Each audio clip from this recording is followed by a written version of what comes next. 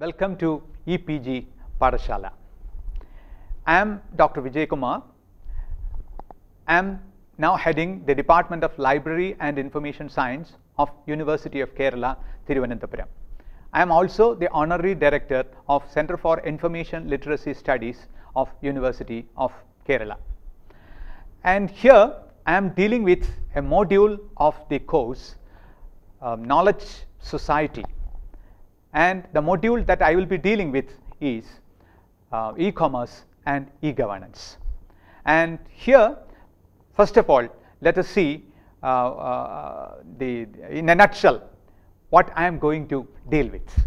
So the major objective of this module is to deal with, one, examine what is meant by e-commerce and e-governance, then to describe the major players in e-commerce, then to attempt a classification of e-commerce and to examine the prerequisites for e-governance, then identify the skills needed for the successful functioning of the e-governance, then what infrastructural facilities are needed for e-governance, then to make a review of the benefits of e-governance, and to make an overview of the e-governance initiatives, and finally to examine the recommendations made by the National Knowledge Commission towards the implementation of the e-governance in our country.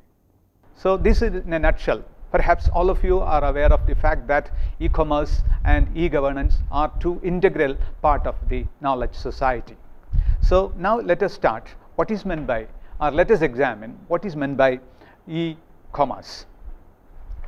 E-commerce, as perhaps most of you may know, is where business transactions take place via the telecommunication networks, especially the internet.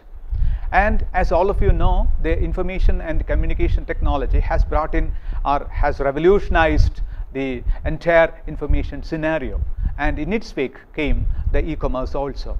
So e-commerce in a nutshell is about doing business electronically. Since transactions are carried out through the internet and the web, the terms e-commerce, which stands for internet commerce, and web commerce, etc., are also used.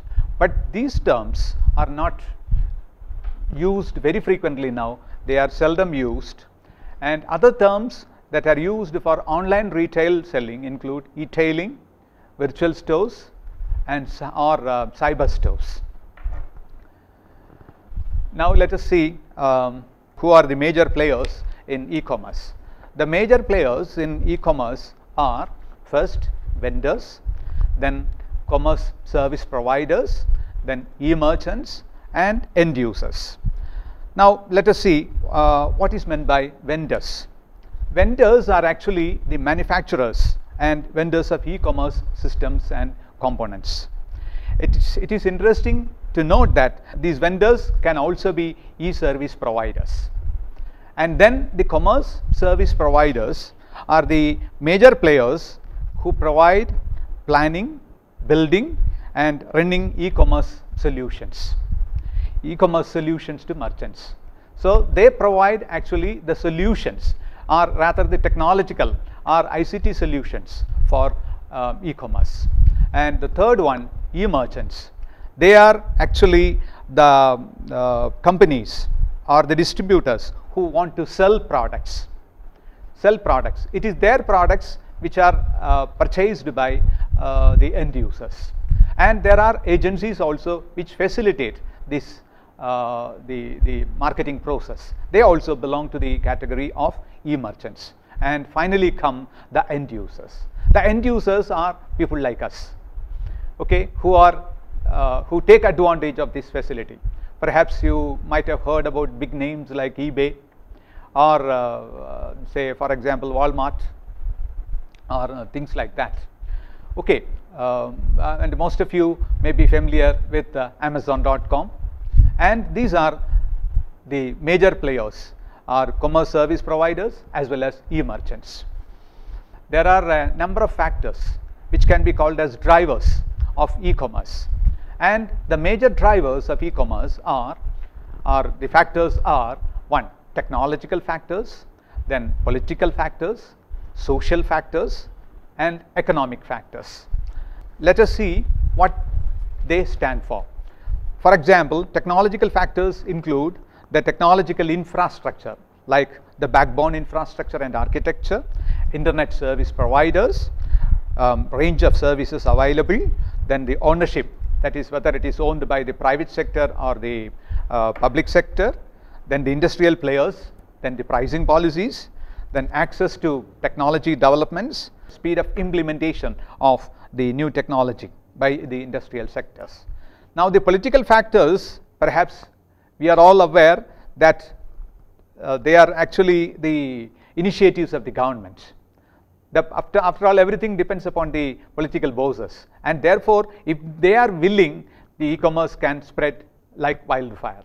Otherwise, if they are not so interested, they can put hurdles on that. Say, for example, the number and type of government initiatives, then the legislation, which plays a major role, that all of you know.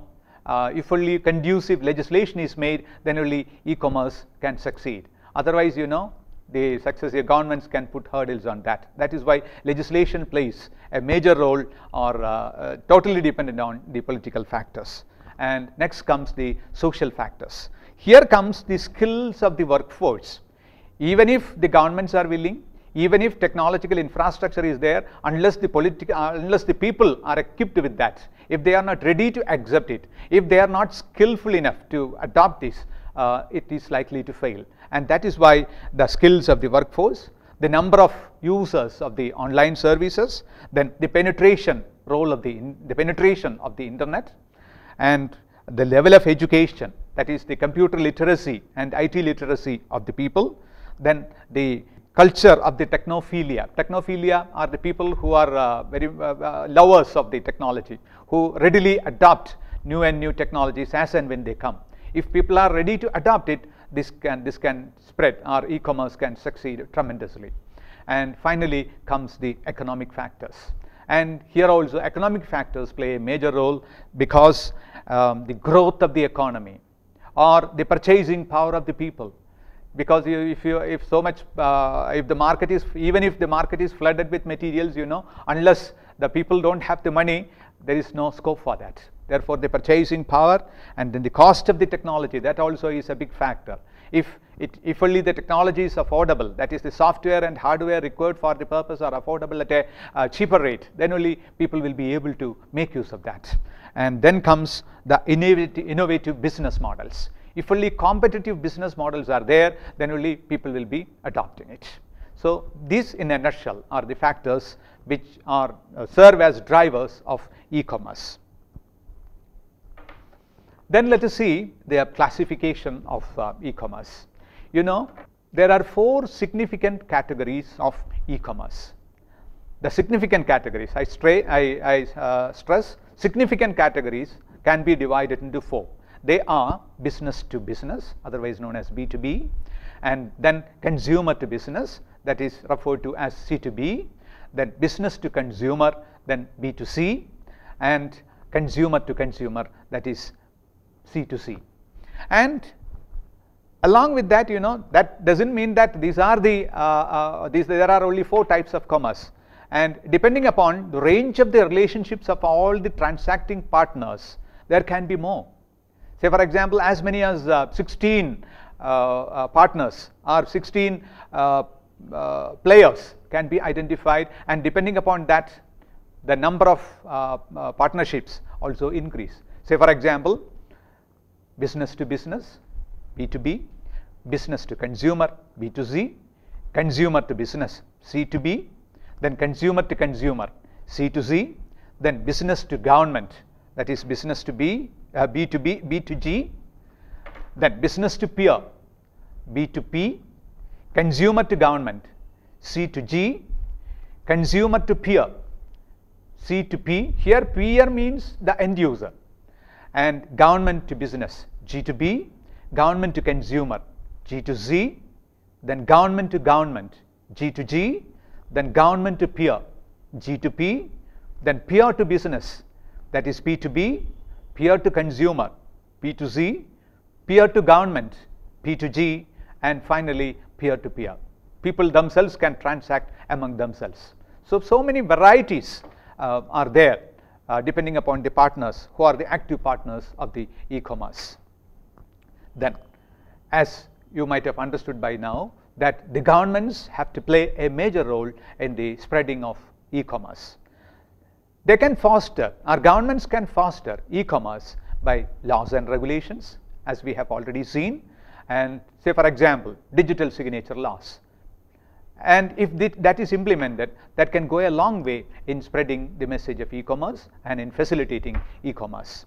Then there should be laws that protect the individual privacy. That is there. Then enacting laws and regulations designed to regulate business and government behavior related to online transactions. Say if you want to promote online transactions, there should be regulations, there should be laws that promote it. And then governments play a major role, and they also play different roles in e-commerce. Sometimes they serve the purpose of facilitators.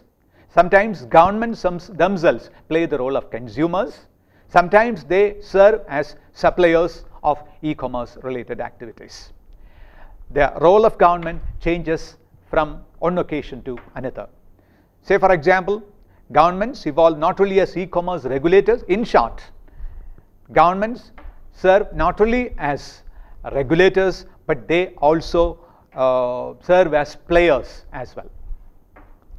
And there are certain areas where governments play a direct role, and the major areas where governments can play a direct role are: one, telecommunications.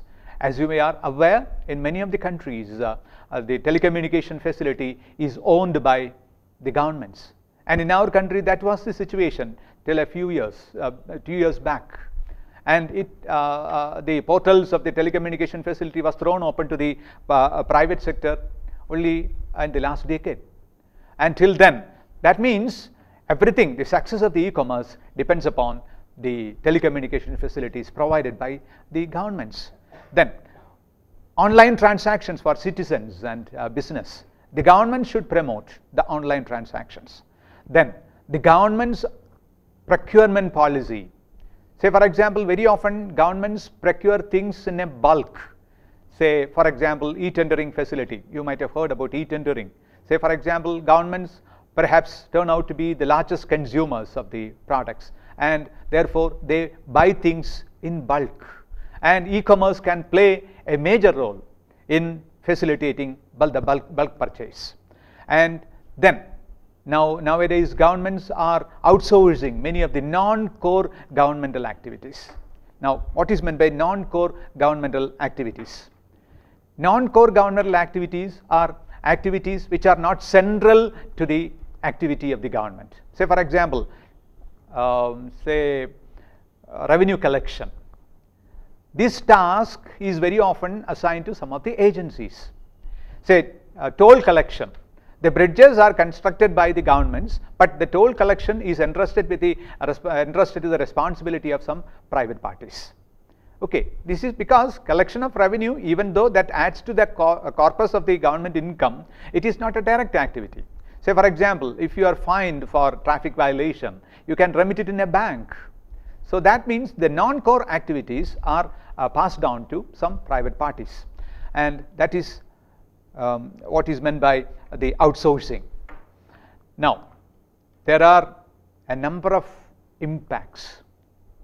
You know, e-commerce makes tremendous impact on society, and the biggest impact is on marketing.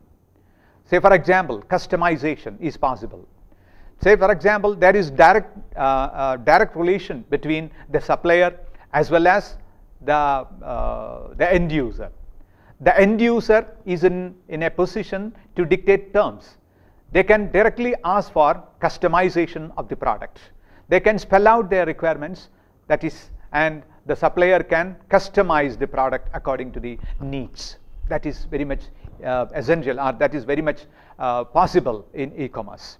Then advertisements has become all the more easy. Now you know, the websites have become an integral part of e-commerce, and advertisements through websites has become the order of the day.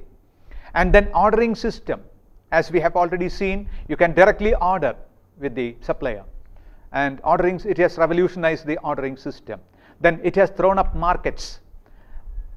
Global markets have come up. If you want to purchase something, say for example, if you want to purchase a car, you can directly order it from the manufacturer either in Germany or in America or in Japan.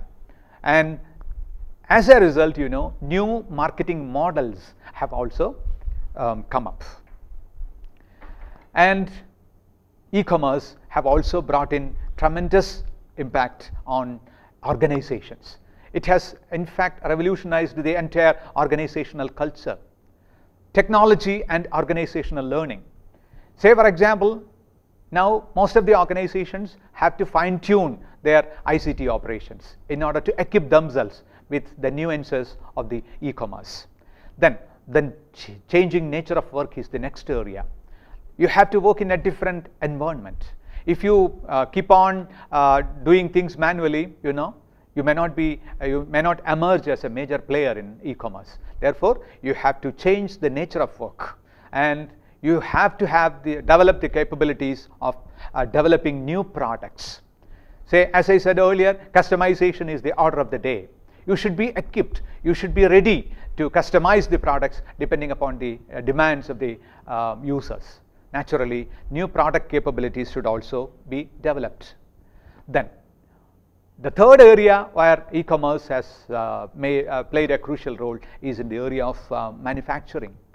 And one of the biggest one of the big revolution that has brought out by e-commerce is changing the manufacturing systems from mass production to demand-driven production, that is just-in-time manufacturing.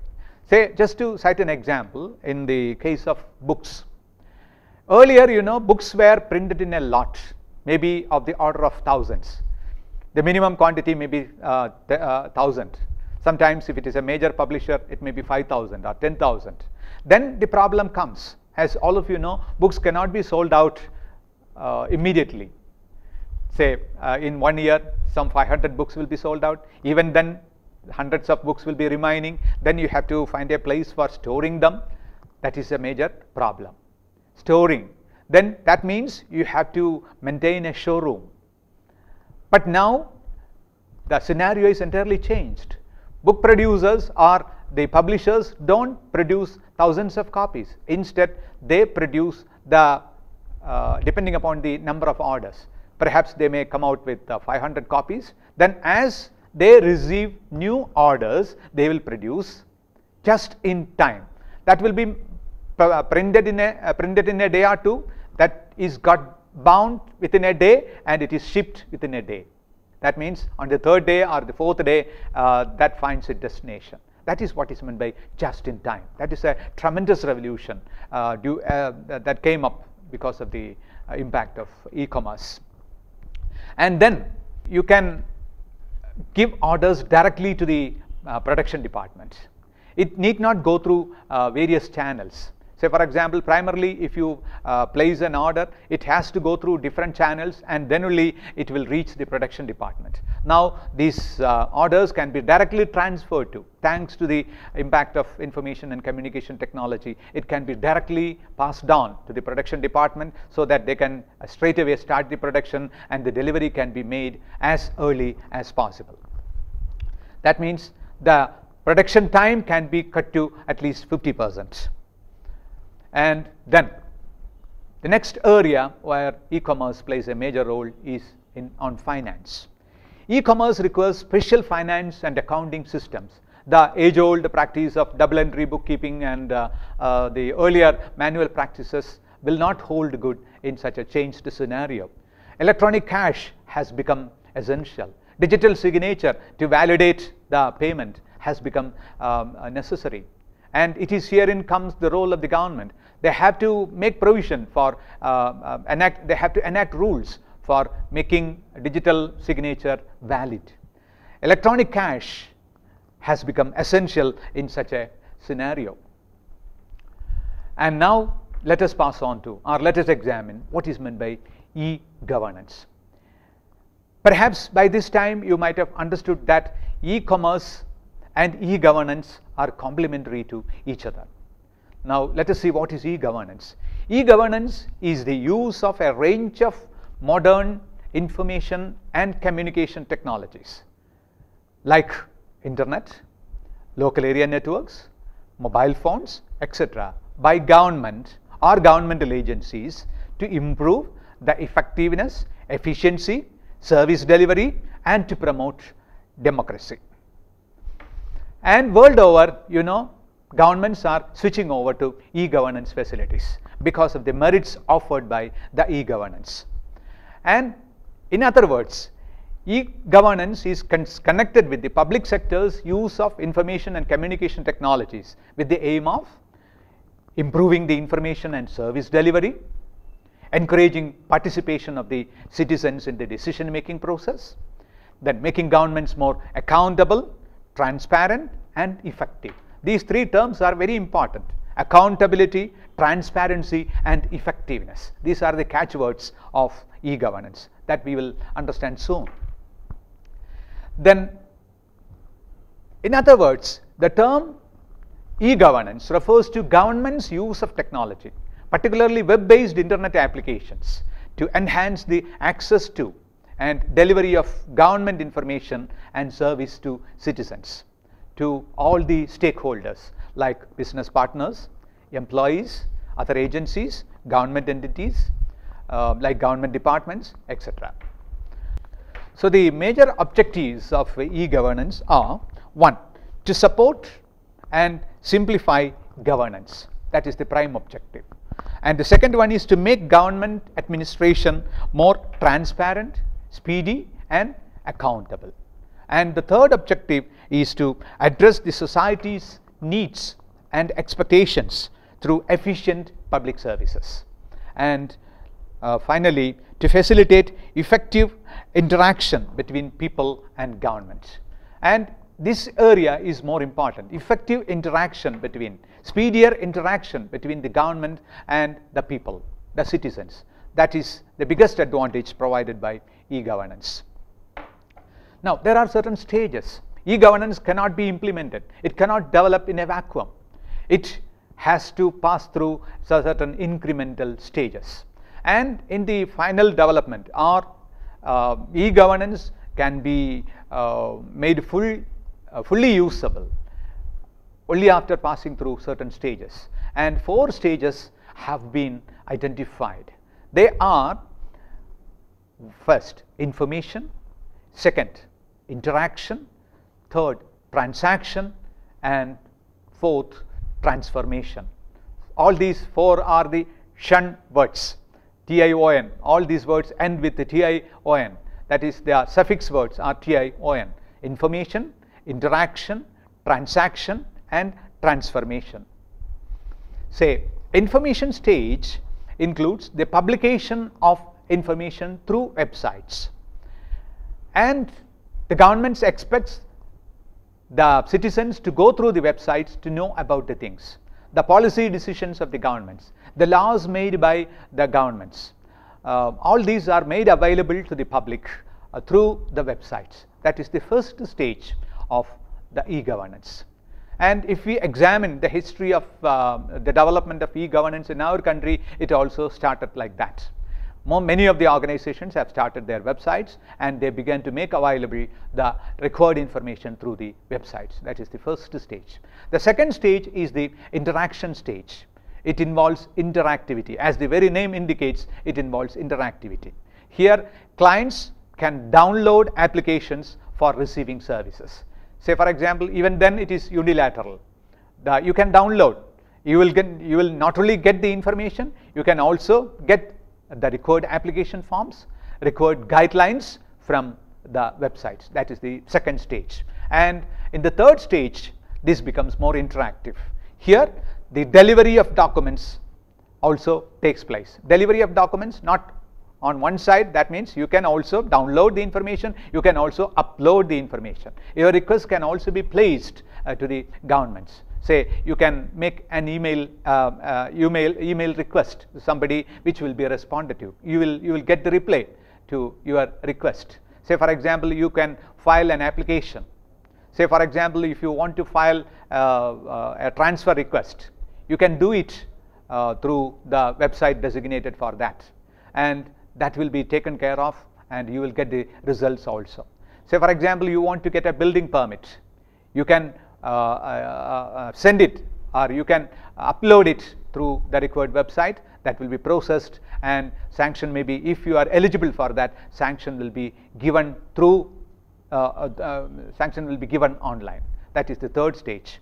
And the final stage, that is the transformation stage, that is the ultimate in the e-governance. Here it is not only electronic delivery from one agency, but from all the related agencies. Even if more than one agency, or even if a number of agencies are involved in the transaction process, all these agencies will get involved, and this can be this will result in an one-stop window process. That means even if many agencies are involved in the process, all of them will get involved, and you are likely to get, or you will surely get the reply, or get your redressal or your grievance redressed in no time. And that is the ultimate stage in e-governance. And then, as I said earlier, e-governance cannot flourish in a vacuum, and there are certain prerequisites for that. And the major prerequisites are: one, there should be a mature technical infrastructure. As I said, in the case of e-commerce, infrastructure, a developed infrastructure is a must for the development of e-governance. And that means various government departments should equip themselves. They should not only be equipped with ICT facilities, they should also be ready with their files in the digital format.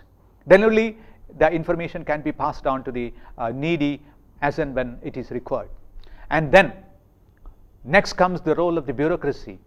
A bureaucracy which is willing to re-engineer, which is willing to change, which is ready to reorient themselves, and the bureaucracy which is ready to share information and treat the citizens as their customers, as their valid customers. And then, as I said earlier, deep penetration of internet, that also is a must. And then comes the social and political commitment on the part of the government. As in the case of e-commerce, the commitment on the part of the government is also very much essential in the spreading of e-governance facilities. Then, if the government is active, definitely the legal framework will also be conducive. Only the governments can modify, they can make laws to propagate e-governance facilities. And finally, the citizens should be aware of their rights, duties and responsibilities. So even if all the facilities are there, if there is nobody to make use of this facility, there is no meaning in that. That means the citizens should also be equipped. They should also be made aware of their rights, duties and responsibilities. These are the major prerequisites required for the propagation of e-governance facilities. And again, e-governance also called for some of the necessary skills. That means successful e-governance demands several skills on the part of the people, on the part of the team which is involved in e-governance. They can be broadly categorized into four. They are: one, project management skills, then analytical and technical skills, then information and knowledge management skills, and finally communication and presentation skills. That doesn't mean that these are the four skills needed, but these are the major ones. Now let us examine them one by one. Say the project management skills.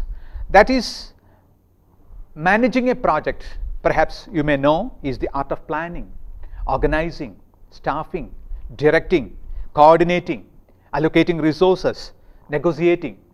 Negotiation is an integral part of that. Then tracking progress, measuring the results and communicating the results to the stakeholders.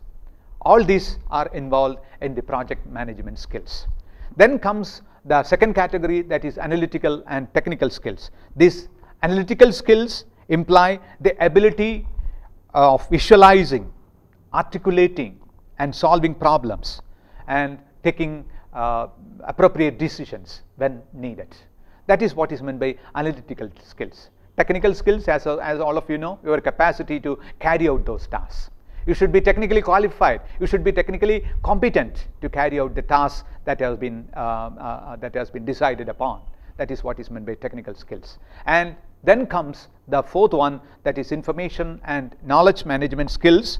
And here comes knowledge management approach.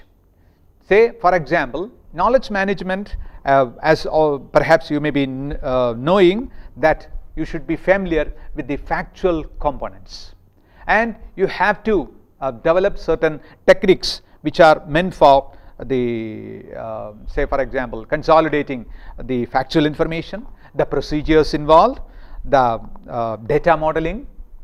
All these components are there as far as knowledge management skills are concerned.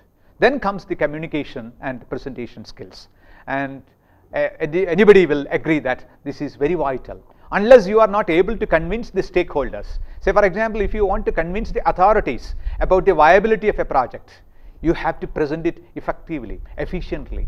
That depends upon, very much depends upon your method of approach and your ability to convince the authorities. Similarly, and if you want to convince the stakeholders, that means the end users, of the need for adopting a particular technology, then also you have to present it effectively. So communication and the method of presentation play a vital role. Say for example, if the parties involved are not convinced, nothing is going to happen. If you want to get the government to do something, definitely you have to convince not only the political bosses but the bureaucrats too. All these stakeholders have to be convinced. So communication and presentation skills also play a major role. And there are certain models, and these models are becoming very complicated. And say for example, you can see 5 models are already available. The first one is a broadcasting model. Broadcasting model, as you know, is publicizing the things that need to be done. That is the very crude form, as that conforms to the first step in e-governance. That is propagating, making available the necessary information. That is making available through websites or making announcements through newspapers, etc. That is the first step. Then critical flow model, that is explaining the steps involved, what plan of action is there. That is critical flow model. Then comparative analysis model. Comparative analysis model is said to be very much suited for developing countries like India, because there you are making a comparison with the experiences elsewhere. What model has been adopted by others, and you are drawing inspiration from that. You are learning lessons from that, and you are adopting a viable plan depending upon the earlier experiences of other countries. That is comparative analysis models. Then comes the e-advocacy or mobilization and lobbying model. That means if you want to get something done, there are different approaches. You can lobby the opinion of people. Say for example, well-placed individuals support you. Definitely that will be done. Say for example, you can mobilize global opinion, international opinion on a vital issue. Say for example, if you feel that a particular activity or a particular decision taken by a government is going to harm the nation as a whole, or it is going to harm a particular area, then you can mobilize global opinion. Now we are living in a global village where every issue you can raise it at the international level. If global support is there, governments may go back. That means that is the policy of mobilizing or lobbying global opinion or international opinion to your advantage. That is e-advocacy model. Then interactive service model. This is a model of making compromises. That means even if there is some difference of opinion, you try to solve it through interaction, through compromises. That is what is meant by interactive service model. So there are different e-governance models, and nobody can say that which model is ideal. That depends upon the situation, and that depends upon the item to be dealt with. Now let us examine the benefits of e-governance. Say e-governance is spreading like wildfire, or it is catching the attention of many of the governments at the international level, and there should be definite advantages for that. The first one is that e-governance facilitates better delivery of government services to citizens. Better delivery of the governments in a welfare state, you know, the government offers many facilities to their citizens, but we very well know that many of these benefits do not trickle down to the masses towards whom they are aimed at. And here e-governance can play a major role in the better delivery of the services offered by governments to citizens. And then it enables citizen empowerment of the citizens through access to information or efficient management of the governmental machinery. And thirdly, it simplifies internal operations. Since transparency is there, you know, the simplified procedures will be there, and definitely that leads to increased performance, improved performance of the government departments. Then it makes the services available at a lower cost. Say for example, if you want to say, perhaps you must be aware that the governments are making the subsidies available directly to the beneficiaries. Okay. Otherwise, you know, earlier it used to be done through the bureaucracy. There are various levels of bureaucracy, and the money has to reach the ultimate beneficiary through various levels. That inevitably leads to delay. That inevitably leads to corruption at different stages when so many layers are there, so many tiers are there, you know, that also leads to corruption. But once it finds a way directly to the beneficiary, to the account of the beneficiary, you know, definitely it can be done at lower cost. Then next is by employing online transactions, government processes become more or less streamlined. Because everything is decided in advance, the processes become streamlined, and thereby it becomes efficient, and there is less dependence on human intervention. Human intervention, the levels of people can be reduced to a very great extension, and therefore delay can be reduced and efficiency can be increased. And then the cost of processing can be reduced very much. If things are made available online, you know, the cost can be reduced considerably, resulting in great savings both on the part of the government as well as on the part of the customer. Then electronic sharing of information between various departments, that also is a boon. Say e-governance enables us to enables interaction of the various departments. As I said earlier, the final stage is that the ultimate beneficiary will get the benefits even if more than one department or more than so many departments are involved, because you can get it done through ICT operations. So departments can share information, and that leads to better governance. Then ultimately this leads to an integrated e-governance portal, wherein the citizens, business, various governmental agencies, etc. are involved, and the online transactions can be done. Then people, all the stakeholders can access information, and interaction with them is also facilitated. So that is the ultimate objective of e-governance, that is an integrated e-government portal. Then necessarily, as far as the beneficiaries are concerned, that leads to that avoids long queues with which we are all accustomed to. That can be avoided to a very great extent, and wasting of office hours, you know. If you are employed, you know, you have to take leave and go to various offices to get your things done. That can be avoided if you are able to do it online, and a lot of paperwork can be reduced. And lot of paperwork can be reduced means that also leads to energy conservation, and you know, destruction of forests can be avoided, and this also leads to a saving of time and ultimately to saving of money. And then, in other words, e-governance brings about anytime, anywhere access to the right person. That is the motto of e-governance: anytime, anywhere access to the right person. Then, so in short, we can say that e-governance leads to reduced corruption, increased transparency, greater convenience, higher revenues and lower costs. Okay, that means maximum output with minimum input. That is the catchword of e-governance. Now, with Government of India has taken many initiatives for e-governance at the national level. Various states have also taken their initiatives at the state level. Let us have a brief overview of the initiatives taken by the Government of India. And the first thing to be mentioned here, or the first thing worth mentioning here, is the National E-Governance Plan. In short, it is known as NEGP, National E-Governance Plan, with short E, N capital, lowercase e, and then GP, capital letters.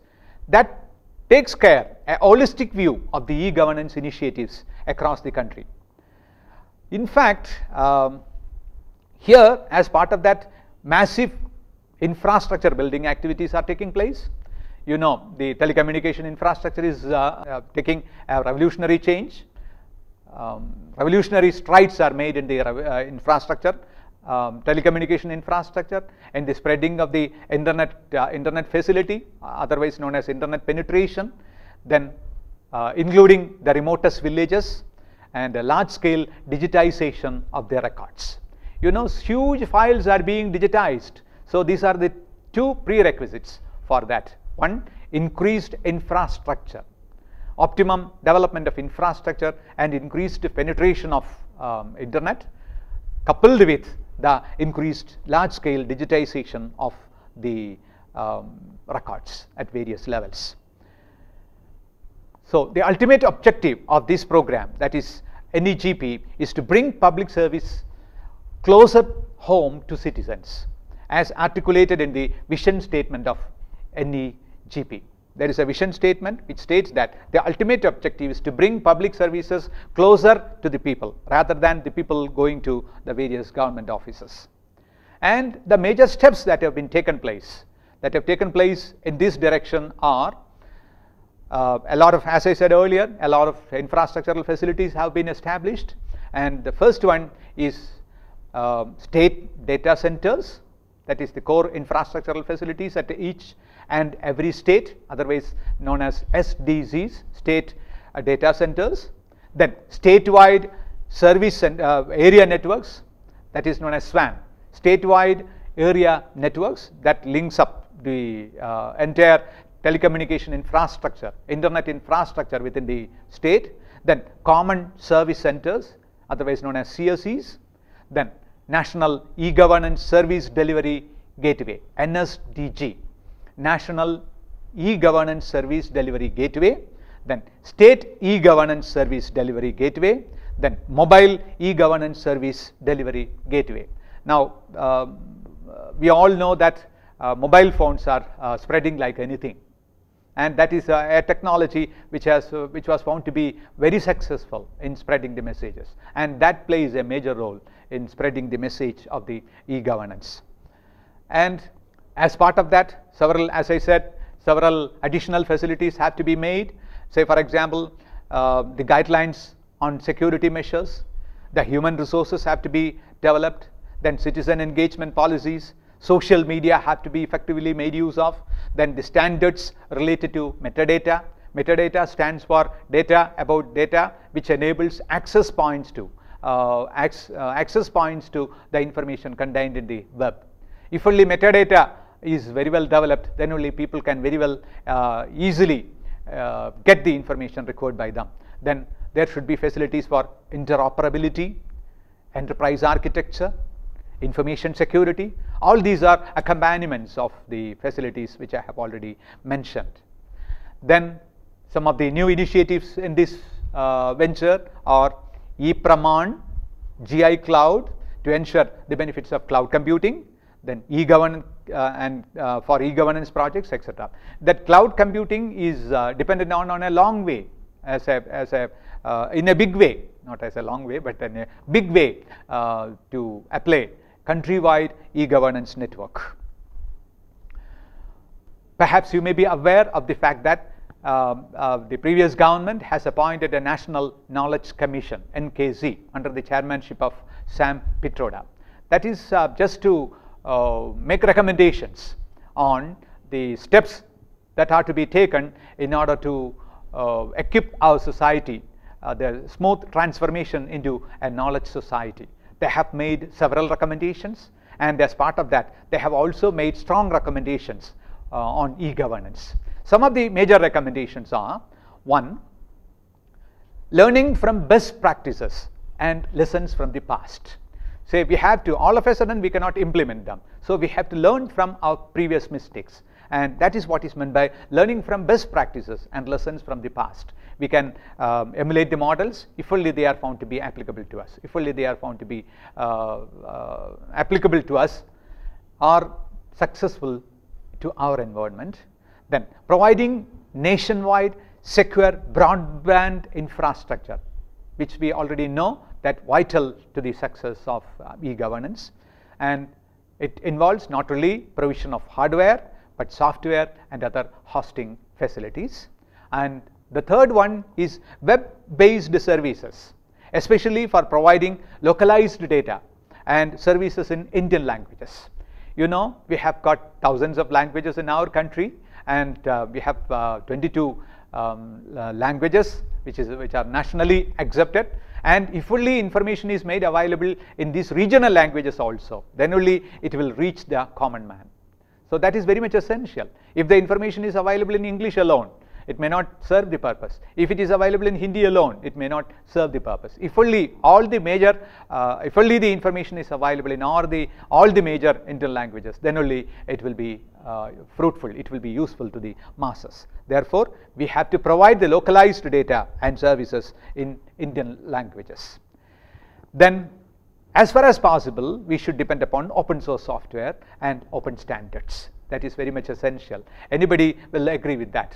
If only we adopt it, then only it will be, it can be made available to one and all, to all the stakeholders. If it is a proprietary software, I need not elaborate what are the limitations of proprietary software, and that is why they have vehemently gone for or argued for the adoption of open source software and open standards. Then appointment of specialized chief information technology officer. There should be a chief information technology officer at not only at the state level but at the national level also, just to ensure the smooth functioning of the e-governance operations. There should also be chief information technology officer in major central government departments. Then only it can succeed. Then well-engineered e-governance implementation and web interface that ensured speedy delivery of information. Say it is not enough that information is available, but it should be, there should be mechanism for the speedy delivery of the information, and which leads to productivity and efficiency of the existing programs.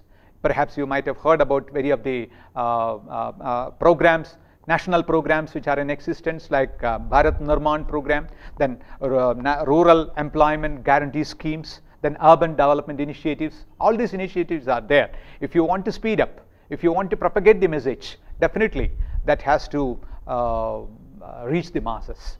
So then, in other words, in a nutshell, we can say that creation of an appropriate central organization with full autonomy and accountability to ensure the success of e-governance. That is one of the major recommendations, or one of the strongest recommendation is this: creation of an appropriate central organization with full autonomy and accountability to ensure the success of e-governance. These are some of the major recommendations made by the NKC, that is the National Knowledge Commission.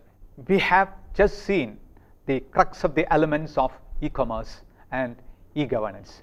That doesn't mean that I have stated everything. I was just telling you about the basics. So far I have tried to focus upon the definition in a nutshell of what is meant by e-commerce and what is e-governance. I have also tried to attempt a classification of the different types of e-commerce, and I have also mentioned the key factors in e-commerce and the role governments have to play for the smooth adoption of the e-commerce. And then I have also dealt with the prerequisites for e-governance and the skills needed for the successful implementation, successful functioning of e-governance. And we have also seen the benefits of e-governance, and we have examined the major initiatives taken at the national level for the successful implementation of the e-governance, and I have concluded with some of the recommendations made by the National Knowledge Commission for the successful implementation of the e-governance at the national level. Now, this is not enough.